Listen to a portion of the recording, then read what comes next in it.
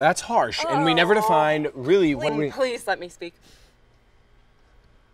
After my gap year, I only came back to work at camp because you told me you were gonna be there and you said you wanted to see me. I did want to see you. I've always cared about you. And on the second day of training, you told me about Malia. I mean, really? Malia?